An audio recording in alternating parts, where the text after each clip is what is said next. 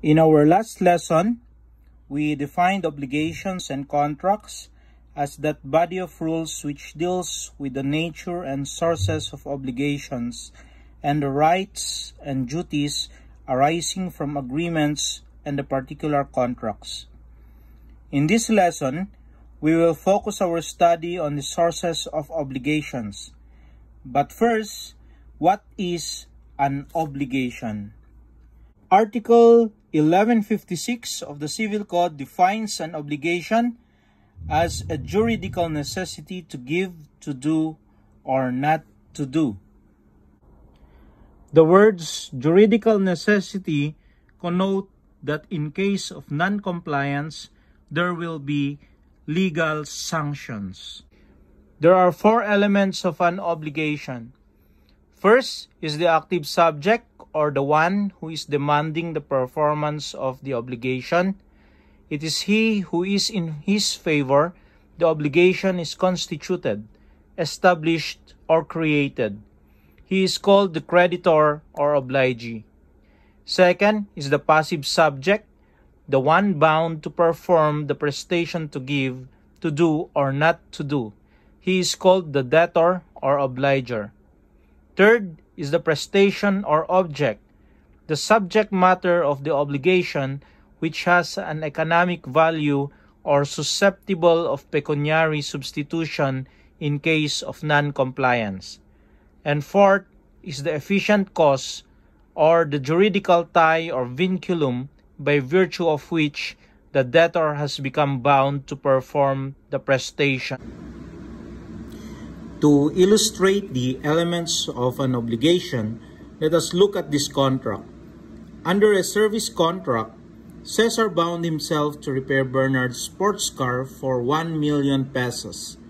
In this agreement, Bernard is the active subject. He is the one who is demanding the performance of the obligation. He is the one who in his favor the obligation is constituted. Cesar is the passive subject. He is the one bound to perform the prestation, that is, repairing the car. The repair of the car is the prestation. The prestation or object is the subject matter of the obligation, which has an economic value or susceptible of pecuniary substitution in case of non-compliance. The agreement or contract is the efficient cause. The efficient cause is the tie or vinculum by virtue of which the debtor has become bound to perform the prestation. Suppose Cesar already repaired the car and it was agreed that Bernard would pay Cesar after the repair is finished. Is there a change in the passive and active subject? The answer is yes. In this case, Cesar now becomes the active subject. He now becomes the one who demands the performance of the obligation, that is, the payment of the agreed consideration in the amount of 1 million pesos. Bernard now becomes the passive subject, the one who is bound to perform the prestation, that is, to give the payment of 1 million pesos. In our study of obligation, there is a need for us to correlate right and obligation. When there is a right, there is a corresponding obligation. Right is the active aspect, while obligation is the passive aspect. It is like the two sides of a coin. Thus, it is said the concepts of credit and debt are two distinct aspects of unitary concept of obligation. And before we move on to our main topic for this lesson, you have to understand this concept, the concept of prestation. Prestation is not the thing, but the particular conduct of the debtor. It may consist in giving, doing, or not doing something. Obligation to give consists in the delivery of a movable or immovable thing to the creditor. Obligation to do covers all kinds of works or services, whether physical or mental. An obligation not to do consists in refraining from doing some acts. An obligation not to deliver is included in obligation not to do. Thus, a debtor shall not deliver a thing if the court has issued a restraining order or injunction to that effect. And one last note before we proceed to the sources of obligations. Note that the definition of obligation in Article 1156 refers to civil obligations which are enforceable in court when breached. It does not cover natural obligations because these obligations cannot be enforced in court, being based merely on equity and natural law and not on positive law. Okay, so what are the sources of obligations?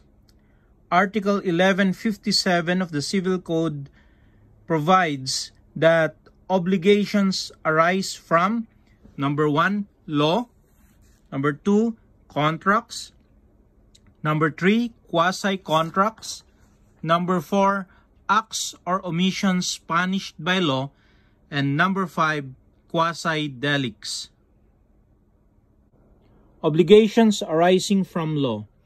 There are obligations which arise from law, such as the obligations of parents to support their minor children as provided for in Article 195 of the Family Code, the duty of spouses to render mutual support and respect to one another under Article 68 of the Family Code, and the duty of taxpayers to pay their taxes to the government as provided for in the Internal Revenue Code. Obligations derived from law are never presumed. Unless such obligations are expressly provided by law, they are not demandable and enforceable. As such, they cannot be presumed to exist. Obligations arising from contracts. Article 1159 of the Civil Code provides that obligations arising from contracts have the force of law between the contracting parties and should be complied with in good faith. Obligations arising from contracts entered into by contracting parties are primarily governed by the stipulations, clauses, terms, and conditions of their agreements.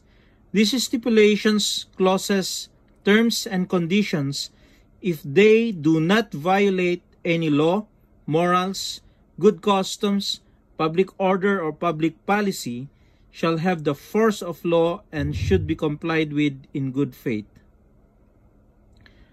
Obligations arising from quasi-contracts. So, what is a quasi-contract?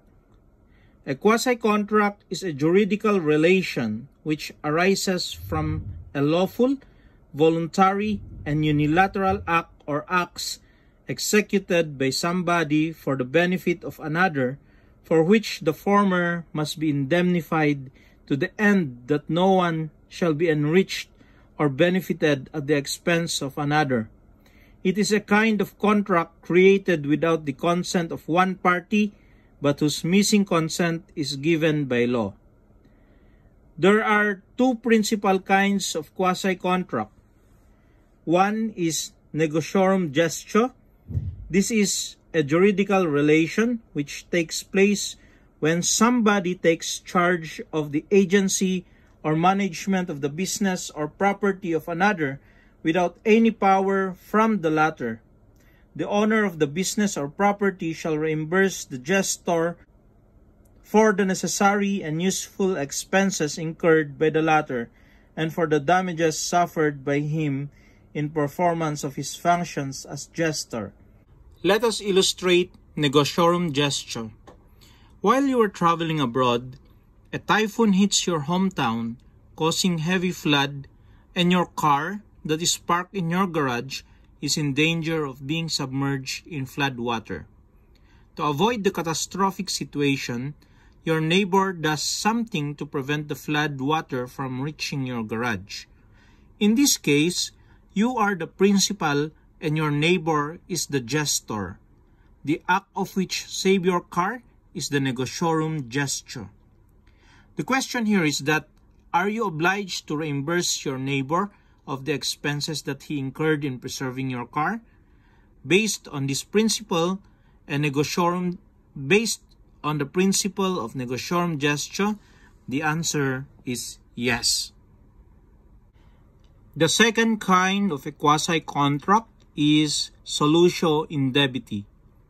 This is a juridical relation which takes place when somebody received something from another without any right to demand for it, and the thing was unduly delivered to him through mistake.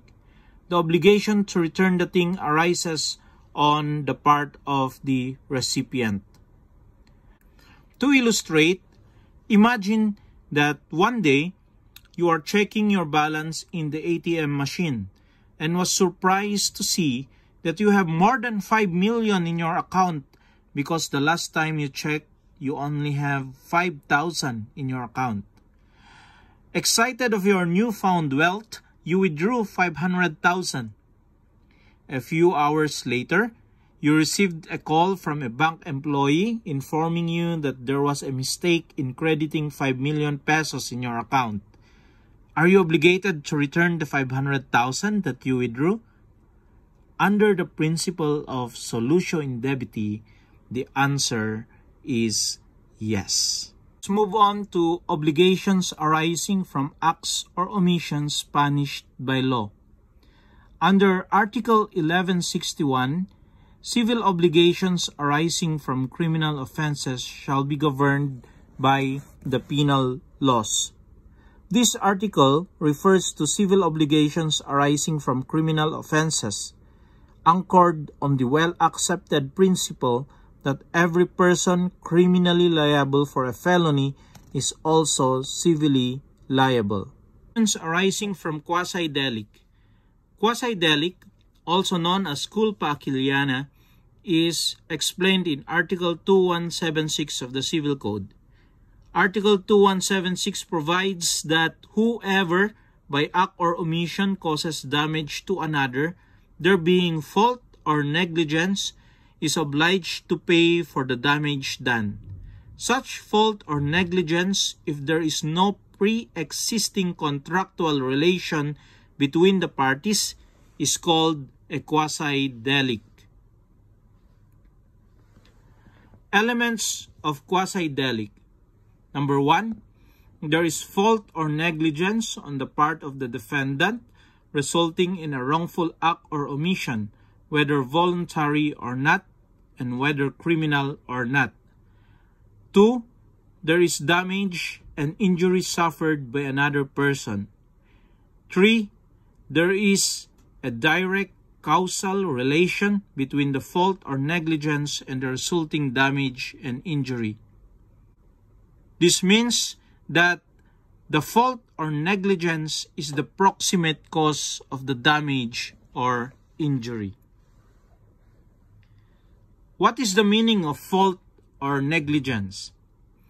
The Civil Code explained the meaning of fault or negligence in Article 1173.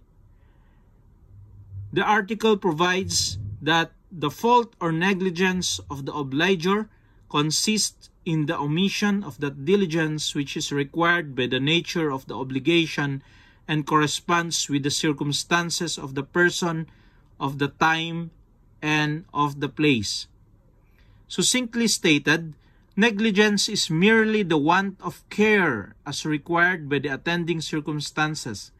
It is relative and not absolute term. It changes with the changing circumstances of the persons involved, the time and place of occurrence of the fault. It is a question of fact. What is the doctrine of proximate cause? In determining the liability of the tortfeasor in quasi-delict, the law only looks for the proximate cause and not the remote cause. It is the proximate cause which has produced the damage or injury complained of. Hence, other causes in the chain of events which existed before the proximate cause would not be inquired into because in the natural sequence of events, they have not contributed directly and closely to the resulting damage or injury. To illustrate proximate cause, let us look at the case of Abrogar versus Cosmos. Intergames Inc. organized an endurance running contest. Intergames plotted a 10-kilometer course starting from the Batasang Pambansa through public roads and streets to end at the Quezon Memorial Circle.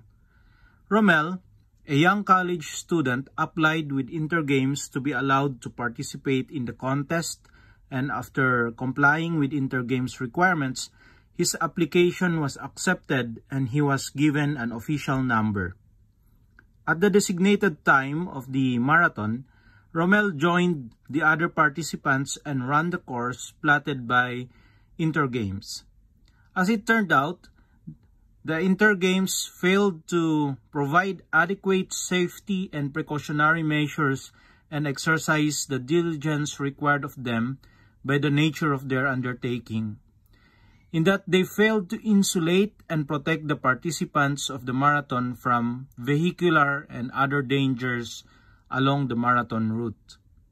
Romel was bumped by a jeepney that was then running along the route of the marathon, and in spite of medical treatment given him at the hospital, he died later that same day due to severe head injuries.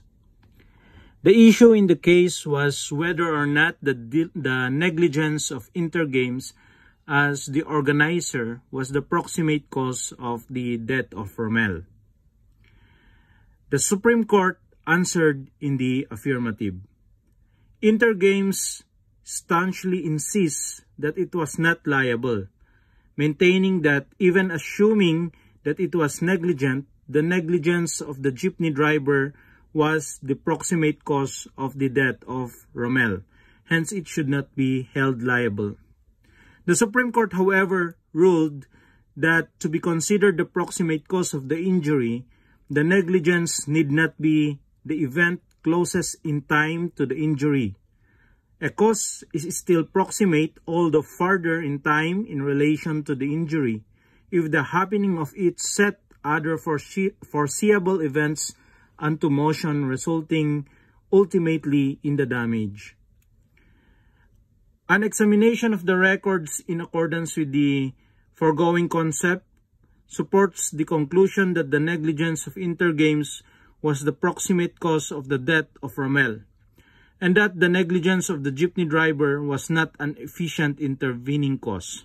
First of all, the Supreme Court found that the negligence of Intergames in not conducting the race in a road blocked off from vehicular traffic and in not properly coordinating the volunteer personnel manning the marathon route effectively set the stage of the injury complained of. Second, injury to the participants arising from an unfortunate vehicular accident on the route was an event known to and foreseeable by Intergames, which could then have been avoided if only Intergames had acted due diligence by undertaking the race on a block off-road, and if only Intergames had enforced and adopted more efficient supervision of the race through its volunteers. Thirdly, the negligence of the jeepney driver, albeit an intervening cause, was not efficient enough to break the chain of connection between the negligence of Intergames and the injurious consequence suffered by Romel. An intervening cause to be considered efficient must be one not produced by a wrongful act or omission, but independent of it and adequate to bring the injurious results. Any cause intervening between the first wrongful cause and the final injury, which might reasonably have been foreseen or anticipated by the original wrongdoing, is not such an efficient intervening cause as will relieve the original wrong of its character as the proximate cause of the final injury. In fine, said the Supreme Court, it was the duty of Inter Games to guard Rommel against the foreseen risk, but failed to do so. This ends our lesson on the sources of obligations. See you next lesson.